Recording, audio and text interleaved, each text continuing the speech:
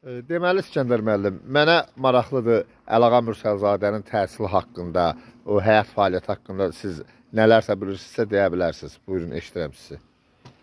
Əlağa Mürsəloğlu Əlağa Qori seminariyasına daxil olub Gürcüstanda və oranı yarımçıq qoyub və Qazax filialında tam təhsil alıb. Və əlbəttə sonra da Rus dili tədrisi ilə məşğul olub. Və kəndin ən hörmətli, ən nətərli, ziyalı bir ağsaqqalı olub.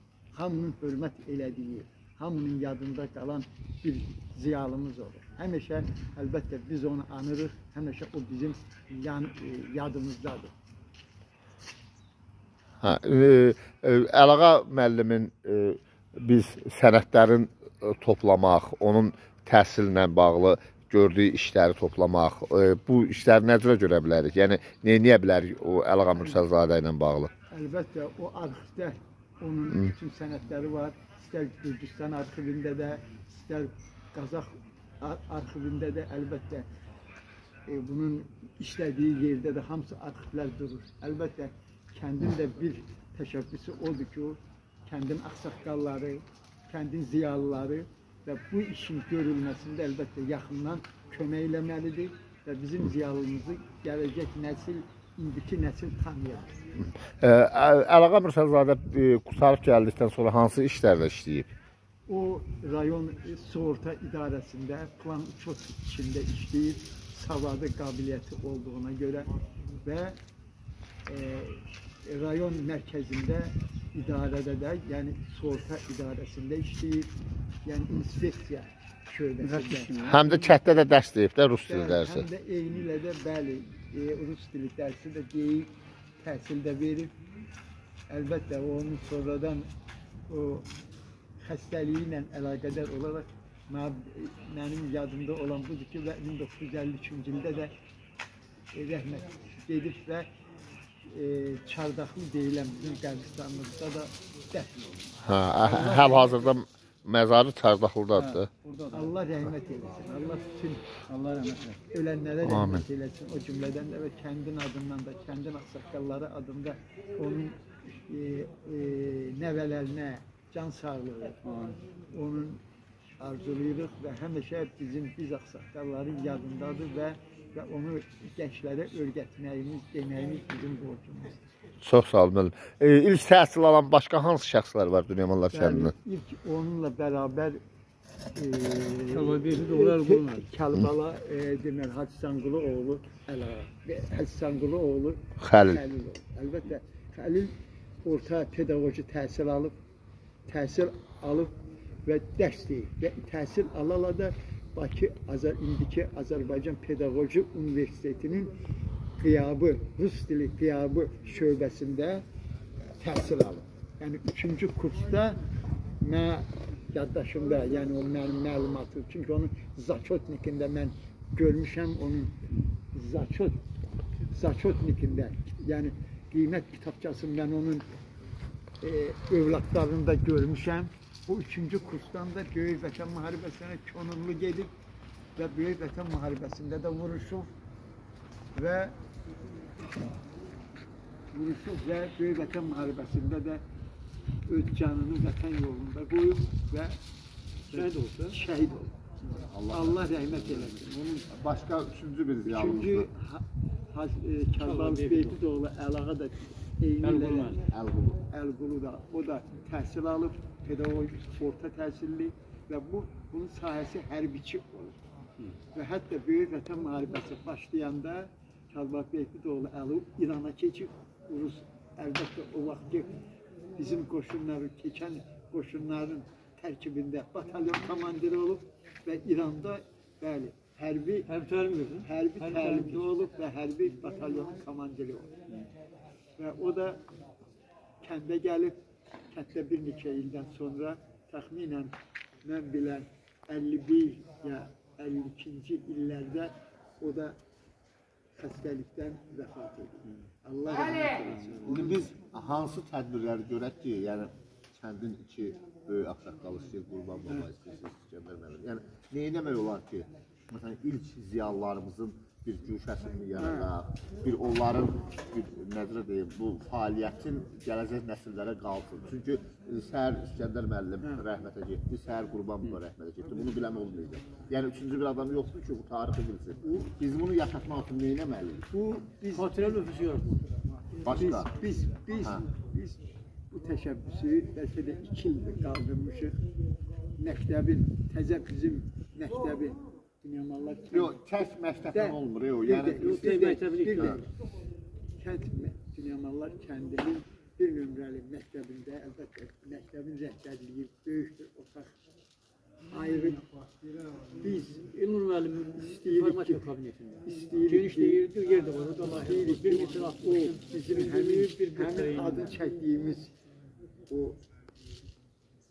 xələflərin, yəni bizim xələflərimizin adını çəkdiyimiz onların, ziyalıların orada portretin, xatirə bir lövhəsini yaradaq və onun arxasında ondan sonra gələn hiç olmasa gələcək nəsilimiz o keçmiş ziyalılarımızı tanısın da. Təşəbbüs qaldırmışıq, fikirdik, hətta indi ondan nəşr olur.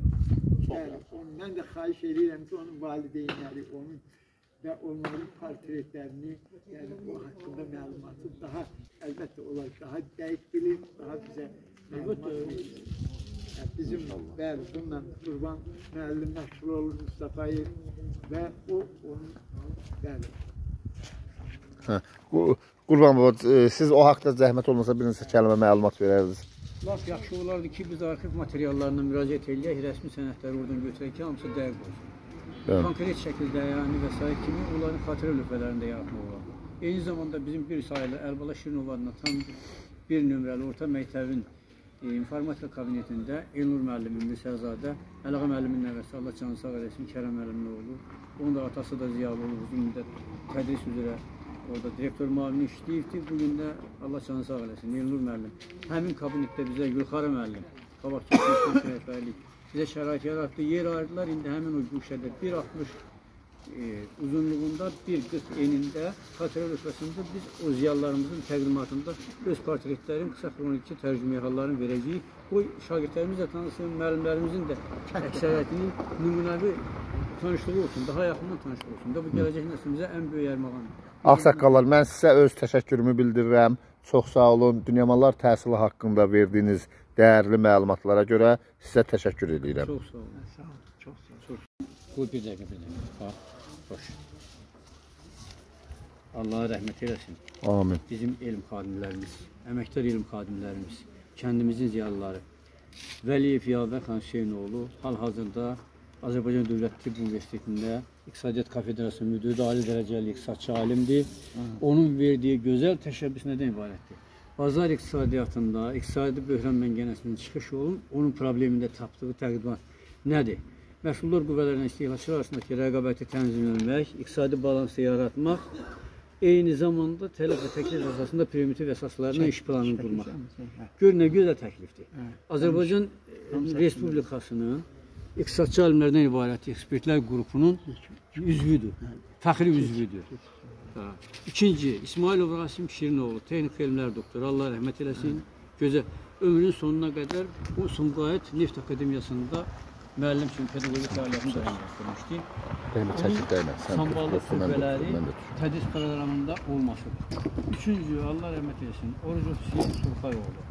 Fizikanın tətbiqi riyaziyyatda öz primitiv detallarını tapması, kibernet aləmində göstərdiyi informasiya texnologiyaları üzrə elmlər Bunlar kəndimizin ziyalıları. Kəndimiz ziyalıları. Tağızadə Qara Əmrəsənov, filologiya elmləri doktoru, gözəl əməkdar incəsənət xadimi, uzun müddət radio işlərində çalışmış, aparıcı kimi fəaliyyət göstərmiş, ömrünün sonuna qədər, dünyasını dəyişənə qədər İncəsənət Universitetində fərqi təqaüdçü, İncəsənət Universitetində profesör kimi çalışmış elmlərdir.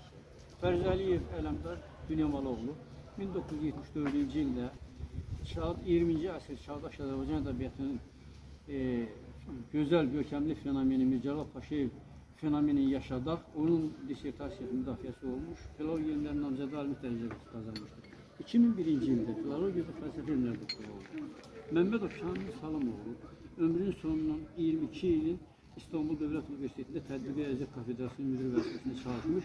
Ömrünün sonuna qədər, dünyası dəyişənə qədər orada pedaqoji fəaliyyətini davam etdirmişdir. Allah hamısına rəhmət eləsin, ruhları şad olsun, Allah o dünyaların versin. Şimdi mənim də bugünkü söhbətdə mənim də məqsədim budur ki, ümumiyyətlə kəndimizdə, yəni bu məsələni mən qoymaq istəyirəm, kəndimizdə təhsil.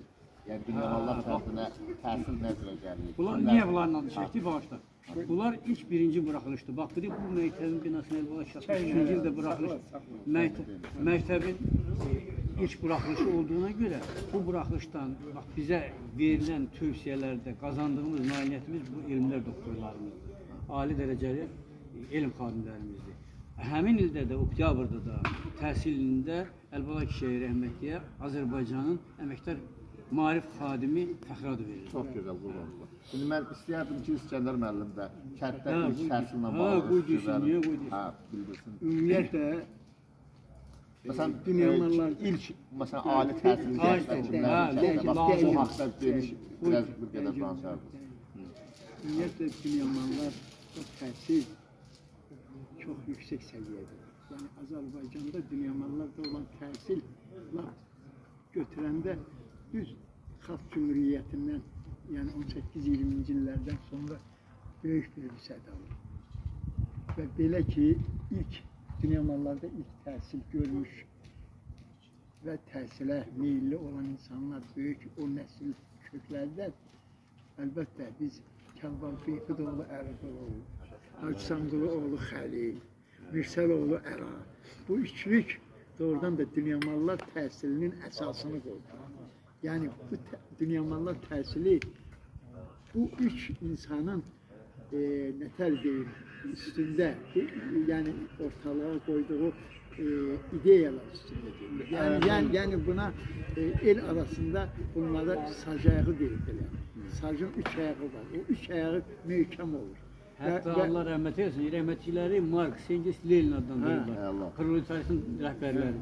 Və bundan sonra götürəndə əlbəttə 50-ci illərdə Böyük Vətən müharibəsindən sonra ümumiyyətlə 46-50-ci illərdə Orucov Yaqub, Salam Məmmədov, Nəsirov Hüseyin Bakı Dövlət Darülfününə daxil olublar. 6 il əyani təhsil alıb. Darülfün gedirdi də? Təhsil alıb. Və bundan sonra 50-ci illərdə daha da Dünyamalılarda təhsil bunların ardıcılları olur. Bu ardıcıl insanlardan əlbəttə biz Məmmədov qardaşxan xarici dillərin üstünə, Quliyev Cəlil xarici dillərin üstünə daxil olub və xarici dil təhsili alıblar. Və bunların arxasınca 50-ci illərdən sonra tibbin üstünə böyük bir axın olur. Bu axının içərisində Orucov Musafi, Orucov Malik, Orucov Telman, Böyük Telman və bunlar 50-ci illərdən sonra tibbin üstündə ali təhsil alır. Və bunların arxasınca 60-cı illərə yaxın Aslan, tibbin üstünə, Sabir Quliyev, tibbin üstünə, Telman Orucov, Bakı Dövlət Universitetinin, İqtisadi Universitetində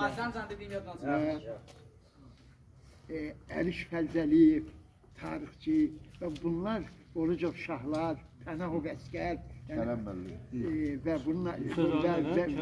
bunun arxasınca gələn bir nəsil olur.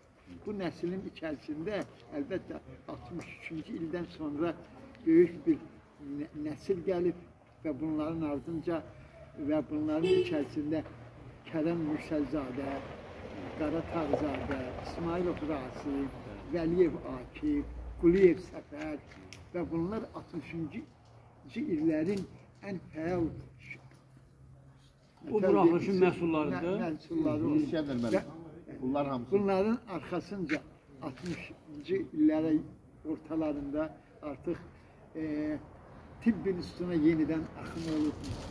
Orucov Əliş, Orucov Nadir, Quliyev Xəlil, Quliyev Əli Politexnikin üstünə bunların arxasınca böyük bir nəsillər gəlir və get-gedə bu təhsil o qədər vüsət alır ki, artıq Dünyamalılar kəndində 15'e yaxın ali təhsilli hüquqşünas, 15'dən yuxarı ali təhsilli jurnalist, 20'ye yaxın filolog, jurnalist və hətta götürür statistikanı yoxlayanda 40'a qədər ali təhsilli tibb institutunu tutarmış şəxslər var.